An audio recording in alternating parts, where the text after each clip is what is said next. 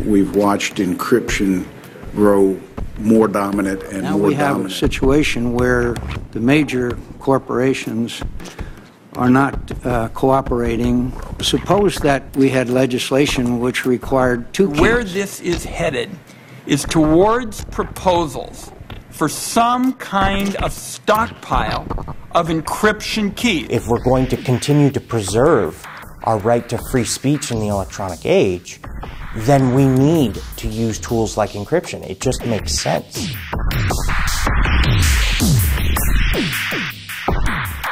Hi, I'm Zach Weissmuller for Reason TV, here with Ladar Levison. He is the founder of Lavabit, the email service famously used by Edward Snowden, and which he shut down in 2013 after the government requested all the encryption keys to access all the email on his server. We spoke about that about a year ago. At that time, you said that you hoped that the revelations would kind of create a market. Do we have more encryption than we did before? Has a market and a desire for that arisen? Oh, I think it certainly has. I think my biggest problem I have with what's happened in the last year is that security and encryption have become marketing terms. And unfortunately, we're seeing this huge growth in the number of encrypted communication services and encrypted internet services in general. But when you dig into the details, they're not truly secure. How do you drill down and figure out, what is real, and how does the layperson know what is a good encrypted product versus a bad one?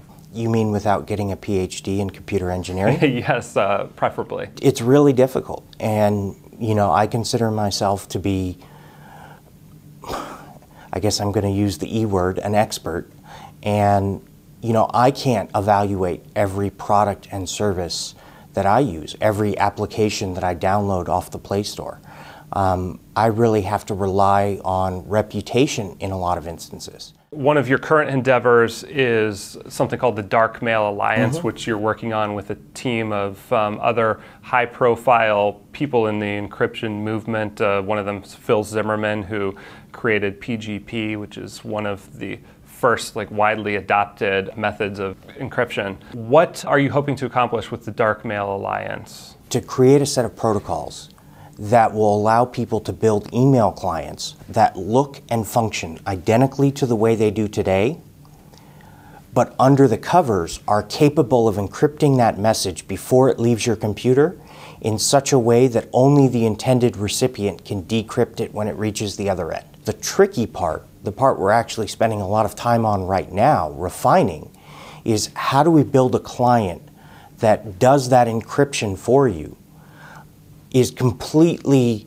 innocuous and user-friendly to the novice, but still allows the expert like me to easily go in and verify that the encryption is happening properly and that nothing is going wrong.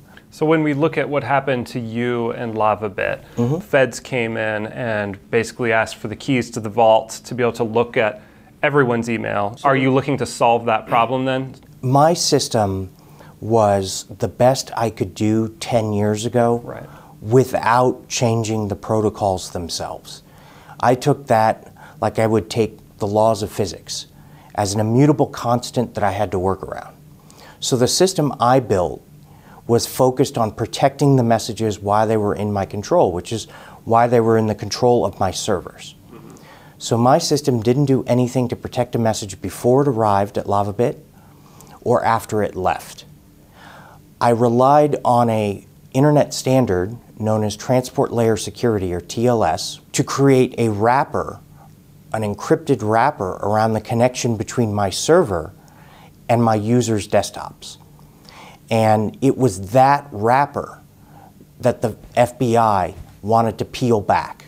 So what I want to do is push the encryption out of the server and onto the user's devices themselves. Right. So that way, the sender would encrypt the message before it even arrived at my server, and it wouldn't be decrypted until it actually arrived at the user's desktop. This is an issue that was raised very recently in a congressional hearing. We cannot break strong encryption. the director of the FBI actually was telling companies we need to have a kind of backdoor around the encryption to fight cyber terrorism. Well, what Mr. Comey overlooked was that this universal use of encryption has become a requirement as a result of the irresponsible use of surveillance tools by his own organization. If we want to be able to have private conversations, which I feel is fundamentally necessary to a free and fair democracy in order for it to operate, you know, if we're going to continue to preserve our right to free speech in the electronic age, then we need to use tools like encryption. It just makes sense. Why is privacy important to democracy and free speech, in your opinion? Because the rebuttal to that you always hear is, if you have nothing to hide, why do you need to build these, brick walls around your conversations? Because how do I get exposed to ideas, to people whose opinions differ from me, if I'm constantly in fear of that association coming back to haunt my business prospects?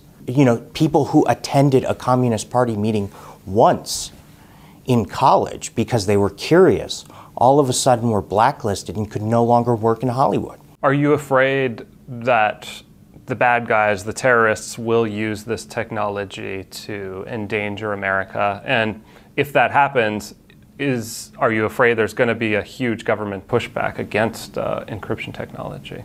I'm not afraid of the pushback. I am afraid that terrorists will use this technology, certainly. I don't want to see anybody blown up any more than the next person, which is why I'm upset that I have to build a mil-spec crypto communication system for the entire planet just to say I love you to a spouse. Another internet freedom issue that gets a lot of attention, especially from online activists, is net neutrality. You've said that you think going through the FCC is misguided. Why? The problem is that we view the internet and access to it as a utility. It shouldn't be viewed as a utility. It should be viewed as a commodity. I want to move us to a system closer to what they have in the United Kingdom, where there's a neutral body that maintains the line between the central office and the end user's home, and that any service provider who can run fiber to that central office can offer internet access at whatever speed and price they think is appropriate. And it's why for the equivalent of $20, you can get a 100 megabit connection in the United Kingdom. Whereas over here, you have to pay upwards of $100. And you think that's because we treat it as a utility? It's because there's no competition. Oh, okay. And that's the real issue. I mean, utilities, the term itself, refers to a market, an industry, a product, or a service in which, by its very nature, there can't be competition. We've sort of grown up in this world with the cable companies because only one or two companies can run wires to an individual's house.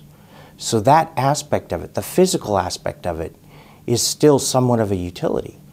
But the service itself, what goes over those wires, what goes through those pipes, that needs to be opened up to competition. I want to close with a question about Lavabit, which you had to shut down because you didn't want to compromise all of your users' data and just hand it over to the government. We're looking back a few years at that. Are you still glad that you did it? And how did that interaction with the government affect your outlook? And are things better or worse? So I wouldn't say I'm glad I had to destroy the business that took me 10 years to create. But it's certainly a decision I would make 100 out of 100 times, because it went against everything I felt was important about how we interact with companies. It violated that sacred trust between a service provider and the user. It went against the very foundation of why I started Lavabit in the first place, which was to create the type of email service that I would want to use myself. How has that changed me? I find myself becoming more radicalized. I love this country. I have trouble seeing myself living in any other. And I will continue to love this country. But what I despise is the job our government is doing. Because I've come to hate the government we have.